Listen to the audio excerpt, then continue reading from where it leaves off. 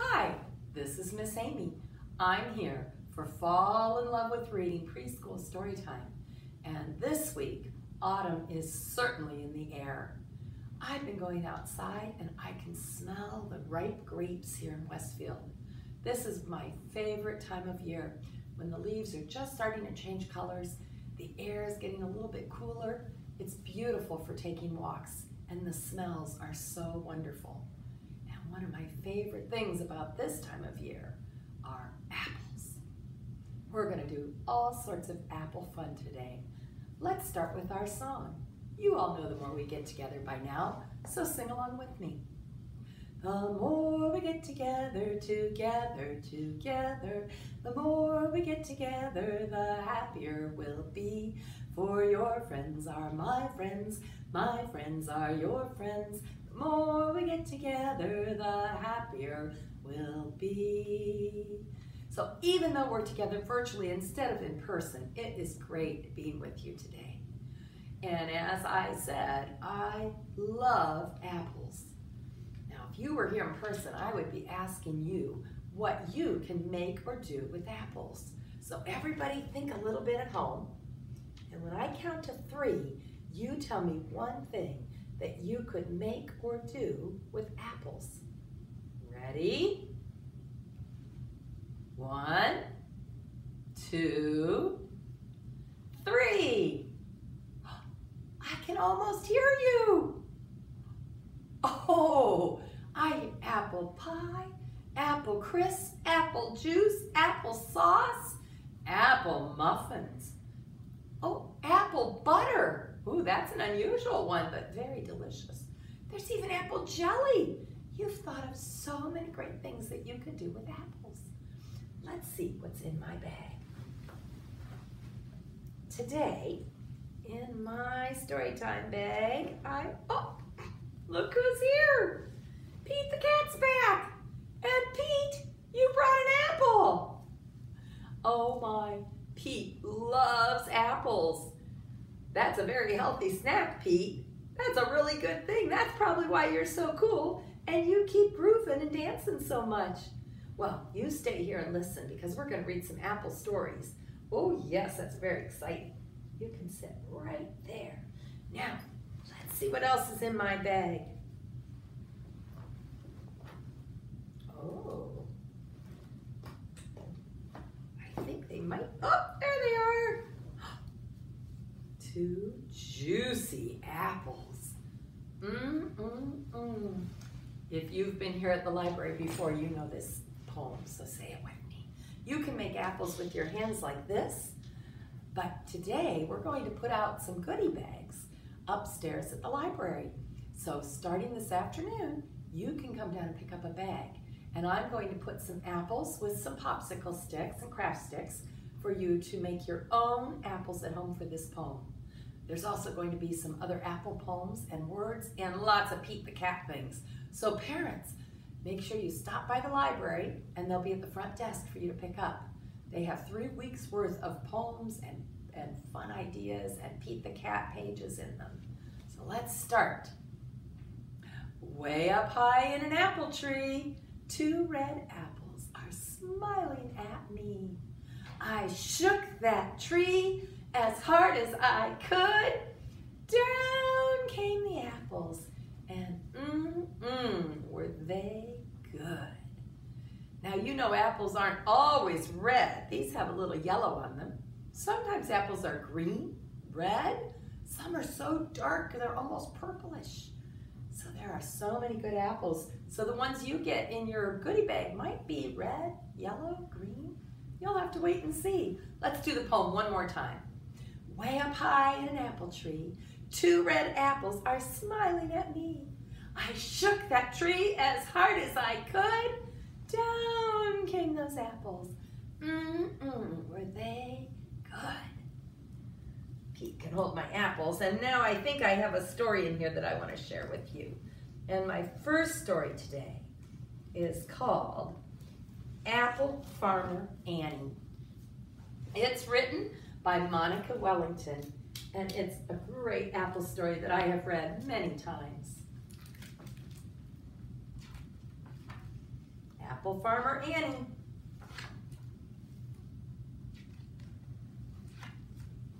Oh my, just the pages getting to the beginning are so colorful and beautiful.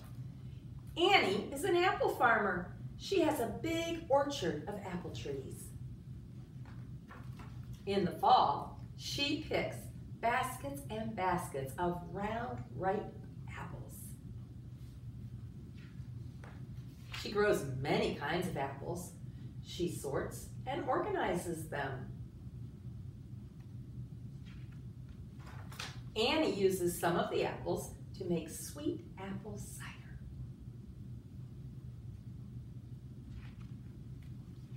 She uses others to make delicious, smooth applesauce. She loves baking muffins, cakes, and pies with her apples. But she saves the most beautiful ones of all to sell fresh at the market. She loads everything into her truck and she drives to the city. Annie the apple farmer sets up her stand in the farmer's market. Lots of customers come to Annie's stand. She is busy all day long. End of the day, she has sold everything. She packs up to go home. Annie is tired but happy. It feels so good to have her own apple farm. And the cool thing at the back of this book, if you'd like to come in and check it out, we have recipes, Annie's applesauce, apple muffins, and applesauce cake. All delicious recipes that you could make at home this fall. Now I have a couple of apple flannel board and stories, poems that we're going to do over on the flannel board. And the first one goes like this. Help me count the apples. 1, 2, 3, 4, 5. 5 little apples hanging in a tree. Teasing Mr. Slinky Worm, you can't eat me. Along comes Mr. Slinky Worm, as quiet as can be. And crunch! 4 little apples hanging in a tree. Teasing Mr. Slinky Worm, you can't eat me. Along came Mr. Slinky Worm, as quiet as can be. And crunch! How many left? 1, 2, 3.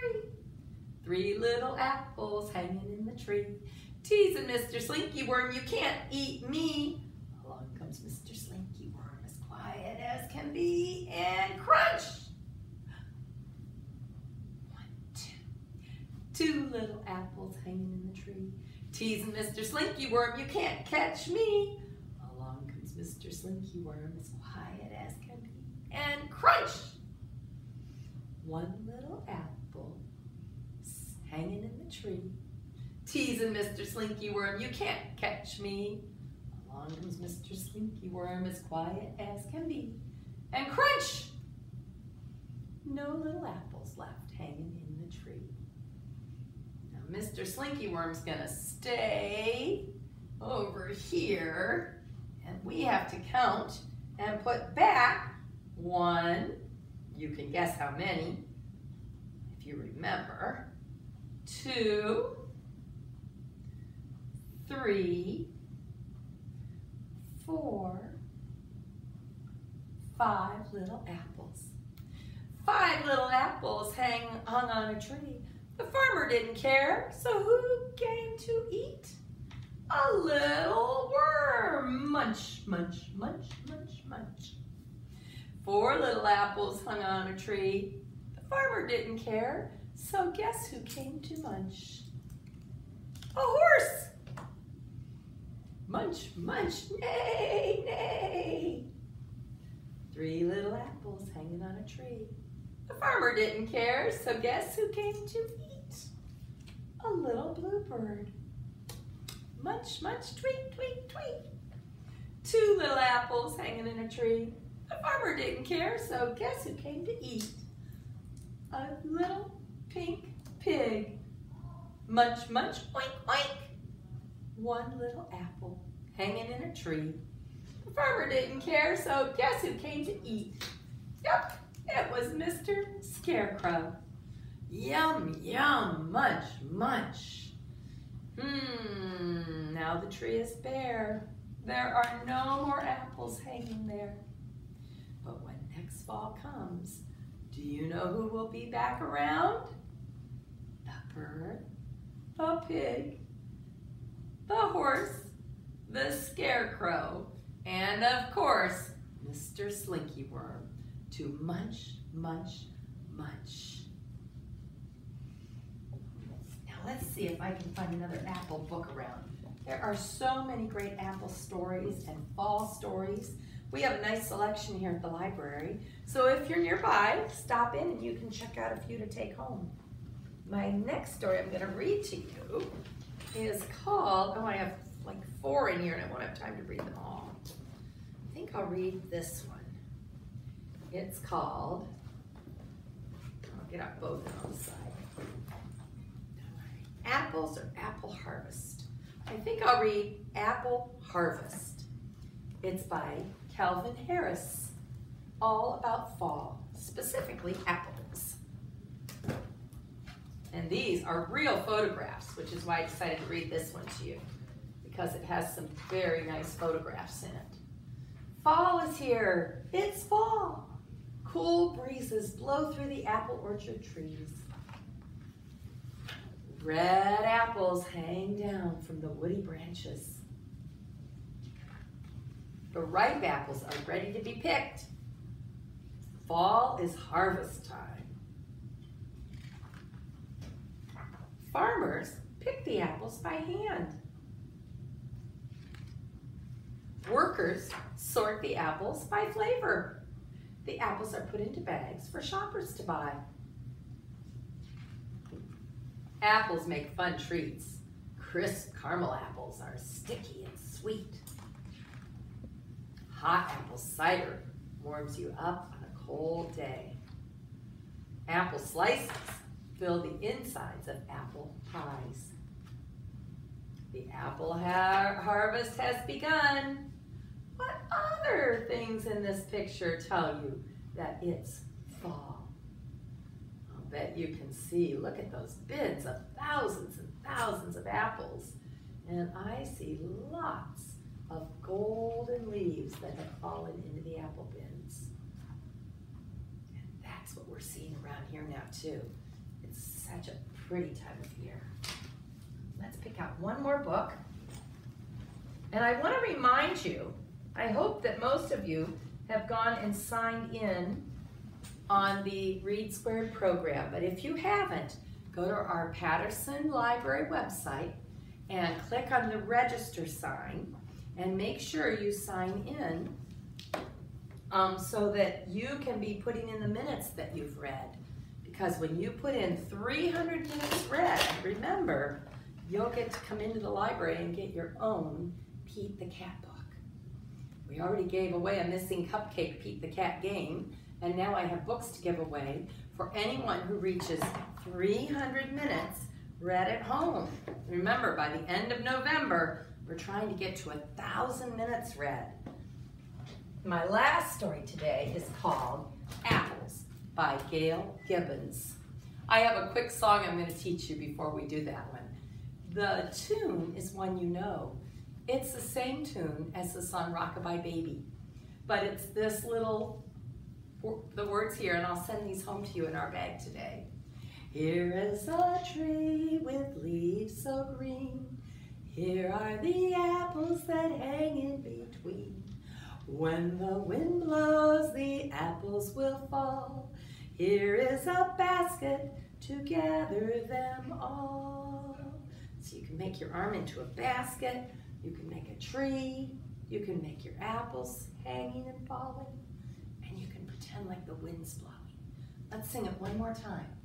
Here is a tree with leaves so green. Here are the apples that hang in between. When the wind blows, the apples will fall. Here is a basket to gather them all. My voice is a little rough today. I'm having some allergy issues. So many nice things harvesting and blooming out there. My last story is called Apples by Gail Gibbons. And then I hope you have some apples at home. Maybe you can have one for your lunch today. An apple is a fruit. It grows on apple trees. Apple trees grow in more parts of the world than any other fruit tree. They have been in existence for about 2 million years. Wow, the first colonists brought apple seeds and seedlings from England. And they spread them west across the states as they settled in different areas. The Native American Indians already had apple seeds and apple trees growing near their villages. There was a man named John Chapman in the early 1800s who traveled throughout Ohio, Pennsylvania, and Indiana, planting apple seeds. He also gave seeds and seedlings to people there, and he became known as Johnny Appleseed. Some apples are grown at home, but most are grown on huge apple farms. 250 million bushels of apples are grown just in the United States every year. An apple is a firm, crispy fruit with a hard center.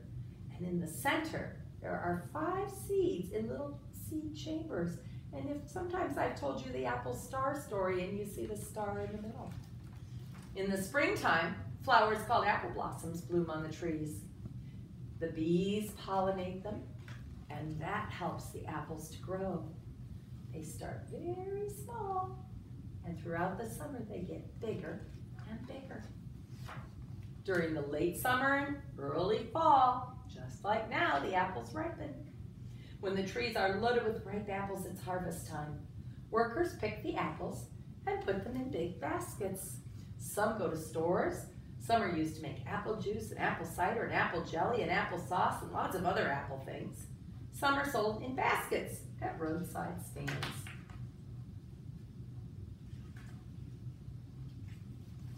During the fall, it is so fun to go apple picking. Sometimes there are county fairs. Awards are given to the best looking apples, the best tasting apple pies, and the most delicious applesauce. Sometimes at Halloween, there are caramel apples and candy apples. When winter comes, the apple trees are still alive, but they become dormant.